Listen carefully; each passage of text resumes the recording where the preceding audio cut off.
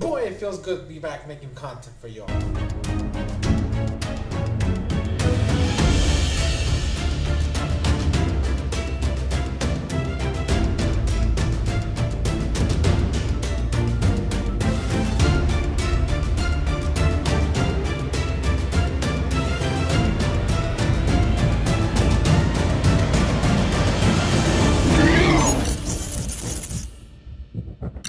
Yo, what is up, Crocs and Clan members, Poke fans? We're here to talk about episode 62 of Pokemon Horizons, and I know I've been gone for years at this point. Okay, it's been a minute. Okay, but I'm if you haven't watched my live streams, and you probably don't understand or have any inclination to what exactly happened, there was a hurricane that passed relatively close to Puerto Rico, a couple months ago at this point, and while we didn't get any damage per se, it did cause a lot of power outages and a lot of power issues at our house, right? And the aftermath of that is that my laptop that I use to make videos for you all is basically dying. I have not found a location to fix it yet, or at least one that's at a reasonable price, right? Especially because of the fact that this computer is old as fuck, right? So it's one of those things where it basically just doesn't charge. So I'm pretty sure it might be the battery that's the problem. But in order to deal with that, I need to find out exactly what kind of battery this computer uses in order to order one and then change it. And then if that's not the problem, then that's just money that's wasted. So it's like one of those checks and balances thing, right? So because of that, all my video editing software and everything that I have to make videos is on that machine, which is still here, right? It's still on the side, right? It still works. It just doesn't charge, which means that I use it as sparingly as possible, only for emergencies. And it took me a while to migrate my stuff, at least as much as I feasibly need for the foreseeable future, from that machine into the computer I use for streaming, right? In order to make content for you all, right? So I think I got what I need for now, right? On this computer, right? The one I'm using right now, with, the one that connects to this camera that's up here, because the computer's down here, but the camera's up there. Anyways, so enough rambling, okay? You guys came here to listen to me talk about Pokemon, and not only just Pokemon, but the Pokemon anime, and not just the Pokemon anime, but Pokemon Horizons anime, which, as you all know, the last episode review I did ended off on a sour note. Okay, I was not happy with what happened in that episode. However, okay, I'm so glad that coming back, it's a damn good episode that I actually freaking enjoyed, right? I was ecstatic, and I want to admit something for you all here. Coming back, as soon as the opening kicked off, okay, I got that wave of nostalgia, which is weird because it hasn't exactly been that long since I haven't watched the series, right? It's only been like 2 months, which is still a relatively long time, okay? I'm way behind on videos and episodes, so it just felt a little weird.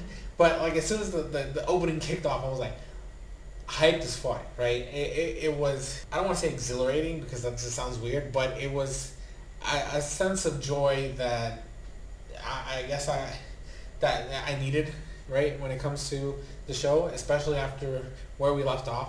So, and then on top of that, the episode was just good, okay? I really liked the episode.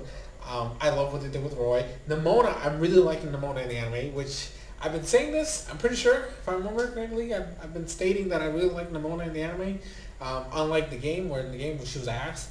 But at least in terms of the show, she's very fun, and I like her personality. I like the way that she connects, especially with Roy, right? I think that the chemistry between the two of them is probably the best, which feels weird because you would think the way they were setting it up that it was going to be Nemona and Liko, because Liko's technically speaking the primary protagonist of the show.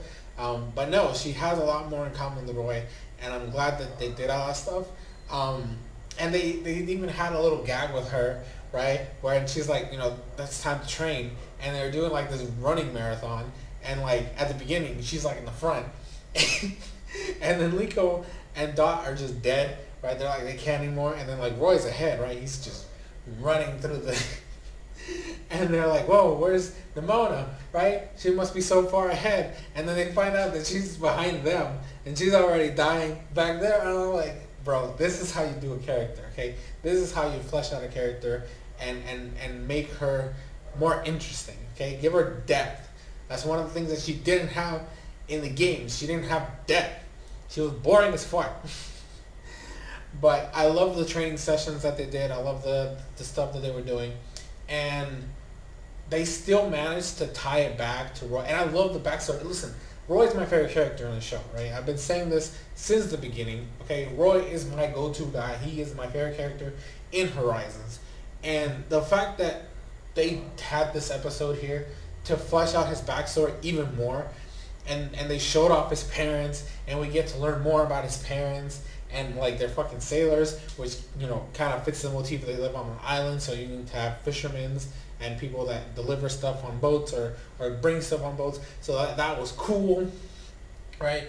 And the fact that Roy's love of singing comes from his parents, which is what allowed him to connect with Fuecoco.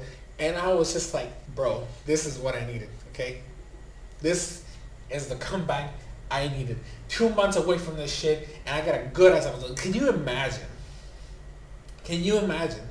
I've been gone for so long, and then I come back, and the episode was ass. Bro, I would have been done, right? I would have been like, no, I'm gone. But to come back, and the episode was this good, reinvigorated my affinity for Roy, right? It really helped flesh him out. It helped him grow, right? So I do have to admit, the Rhyme and Roy battle was like, I think, kind of weak. Okay, that's like the weakest part of the episode. It wasn't bad. It's just that I expected a little bit more. Although, because of how late into the episode it was, I thought that it felt like it had to be rushed a little bit, because I honestly think it would have been better to just have like a full-blown like episode to like flesh out Roy, give him this backstory, and then also like expand on his character, make him grow and learn from everything, and then do another episode where the actual rematch happens. But obviously, because I don't know why they decided to do it this way, but that's how I would have done it. Okay, so the battle itself wasn't that good. Like, it wasn't terrible, like I said, but it wasn't that good. But I want to state that the new song, I hope that doesn't become the standard, okay? Because it compared to the Fuecoco song that we've been having since like all this shit happened, right? The Go Fuecoco, like, bro, that song is legit. I would get goosebumps every time that man will start singing that with Fuecoco, right? The whole like go or whatever the fuck they were saying, like, it wasn't that good. I personally think there was no lyrics here, okay? It was just like pump it up kind of shit. Like, that was whatever. But I still like the connection between Roy and Fuecoco, so that's like the only positive part about it. But he passed, right? He passed his implementation test. So there was a thing that I want to state here in this episode review as I'm coming back, because I don't know too much about everything that happened in the past couple episodes, right? And all the ones that have happened for the last 2 months. But I have seen some spoilers regarding Liko that I'm assuming they're going to explain it when it happens, right? Because that's like next episode.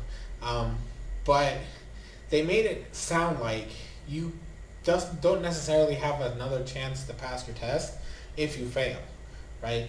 If you fail your test, then you're done, right? So the implementation test, if you don't succeed, you're done. So that worries me because of what I already know, that what happens between Liko and Grusha.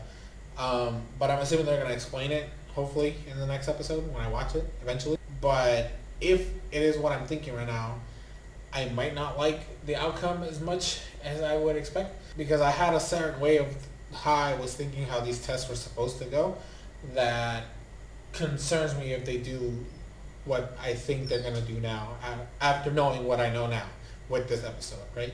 So obviously you guys hear me talk about it when I watch that episode and when I review it for you guys.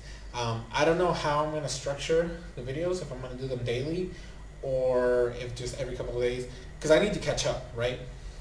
Because I'm behind like over 10 episodes. So I'm gonna figure out a way to do that, right? I'm gonna coordinate, and then you guys will see them as they come out, right? But that's gonna be it for this review. Thank you guys so much for watching. I am officially back, hopefully without any other issues happening.